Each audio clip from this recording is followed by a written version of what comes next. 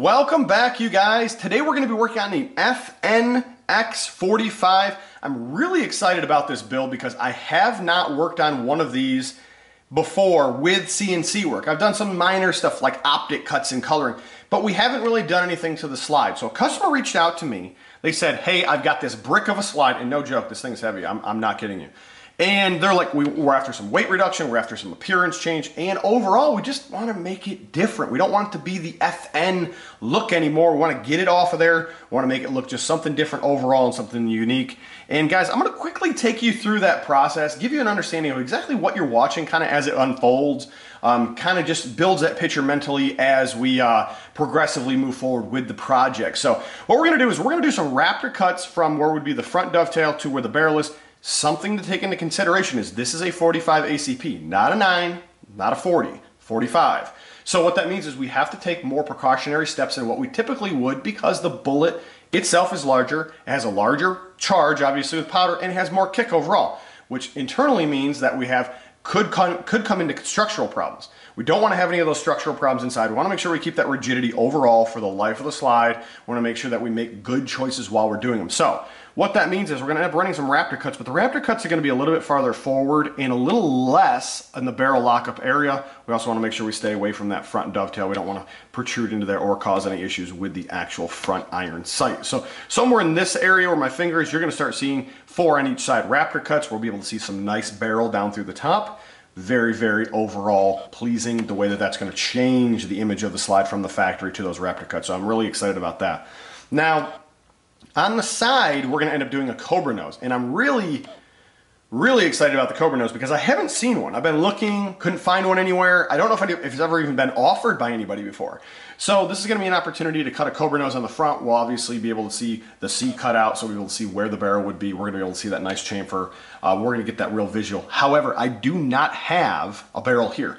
If we're not doing barrel work, I don't recommend my customers send me all these extra parts for me just to hold on to our bag. So at the end of the day, we're going to do our best to give you that visual of what it would look like if there was a barrel in there, but we do not actually happen to have the FNX 45 barrel with us today. So we're just going to kind of give you the best visual that we can give you without having all the parts here. What we're going to do now, guys, we're going to get over to the Tormach 770. We're going to cut this precision work on this slide. We're going to do a little bit of sandblasting, a little bit of prep work, a little bit of coloring, bring it back. We're going to take a look and see exactly how it came out in the end. I'm very, very excited about this. This happens to be one of the first FNX 45s I've really put this much cut work into. So should come out pretty beautiful. So let's see if we can make that happen.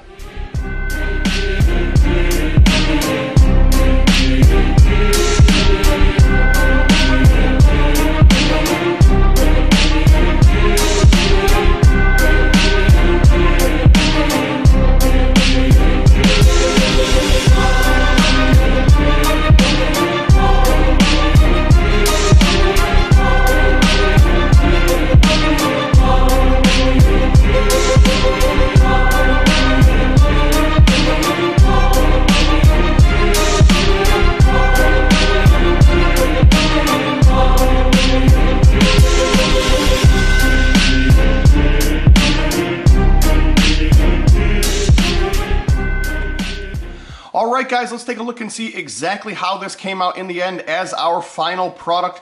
We ended up going with those Raptor cuts a little bit closer to the center than what we typically do. Now, the reason we did that was the wall thickness is a little bit thicker than our typical slides that we end up cutting those Raptor cuts on. We usually end up putting them on something like a Shield, a Glock, a compact M&P. And the walls just were a little bit more durable, obviously, because we're running with a 45 ACP.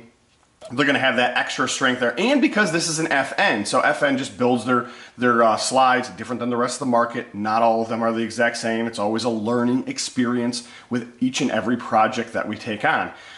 So we ended up moving a little closer. Obviously, we're going to be able to see a little bit better barrel. Very pleased with the way that came out in the end. Left a pretty good portional lockup room up in the front here where the front dovetail goes in. We didn't want to have any issues with that. Then, of course, we left a pretty significant amount of material from where the barrel's going to lock up to where those Raptor cuts are. We want to make sure we aren't going to lose any of the strength, keep that rigidity over the time. Just want to make sure that we're not going to have any issues with this slide, for the duration of the pistol itself.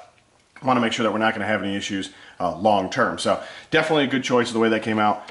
The Raptor cuts also blend extremely well with the way the side front serrations come together. Sometimes these become butchered and they don't really look all that nice. I've done a couple of CZs that were some Raptor cuts. Sometimes these become really mangled and they have to be straightened out just with the way in which the two angles come together, the way in which the cutter slices through the factory serrations isn't always that pleasant.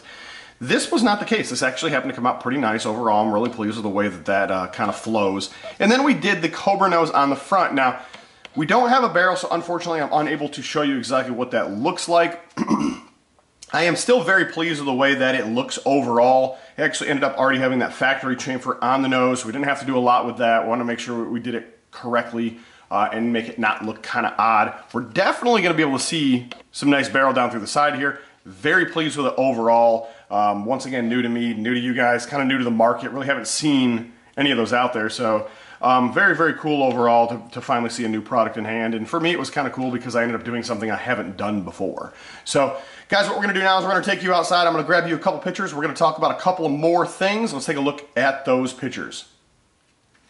All right, guys. Well, hopefully you enjoyed that content. It happened to be something new to me, something I have not done before, and it was definitely new to you guys. I always try to put new content on the channel, give you guys something new to watch. Not every project is one of these extreme builds. Sometimes it's just something basic. Sometimes it's just something different. Sometimes it's just something unique that we haven't done before.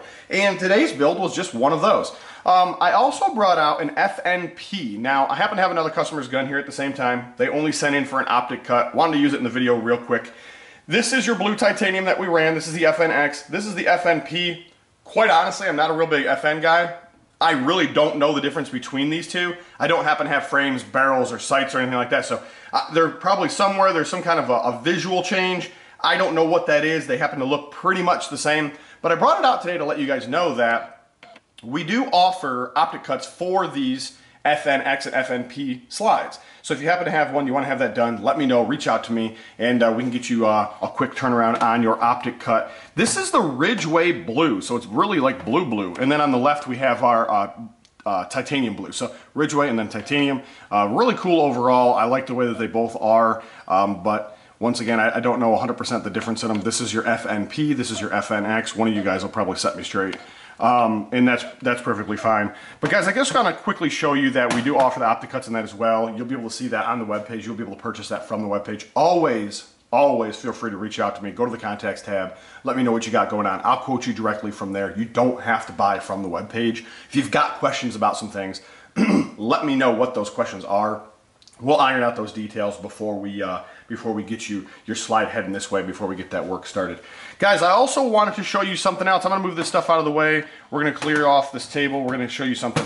So if you happen to have seen me at one of the gun shows, you probably ended up seeing this out on the table. Very cool build overall. It's Glock 19. And this happens to be a Gen 3. We ended up doing the double undercut, the finger removal, and then shave the sides. Now, this was just one of those deals where I got this gun used. I wanted to clean it up a little bit, and I wanted to show something that we haven't necessarily done before.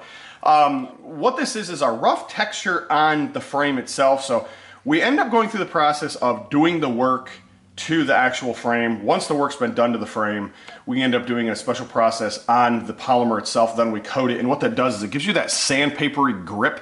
So these are both sprayed at the same time. These are both the Coyote. Oh, I'm lying too. These are both Glock FDE, so they're a little bit darker. This is Glock's version of FDE. So you can see this one's real smooth, and this one's not real smooth. They're both sprayed at the exact same time, so it's the same mixture and everything like that, but it's a process in which we take and do to the actual polymer before we actually put the coating on it. So there's an opportunity there to have some different things done at the end of the day. Not everything has to be the same. Some people like the grip removal, like the newer ones. Some people end up wanting to go through that process and have something laser stippled on it and not colored. They want the black to shine through. I don't know exactly what we're going to be doing yet. We may end up using this as one of our training guns. I know we've got some training content to still go through with our laser buyers. We do sell lasers. They do come with full training. We do talk about stippling and colors being done on stainless and air evacuation systems and things. And this happens to be one of our builds that I actually was putting together for our training material. So it's a good opportunity there if you're looking for a laser, if you're just wanting to get out there and kind of jump to the front of the list because you don't really want to try to learn it yourself. You want to just kind of turn the work. You already have that clientele that's already reaching out to you for certain things. Definitely reach out to us. Let us know what you got going on there. We'll try to assist you the best way we can possible.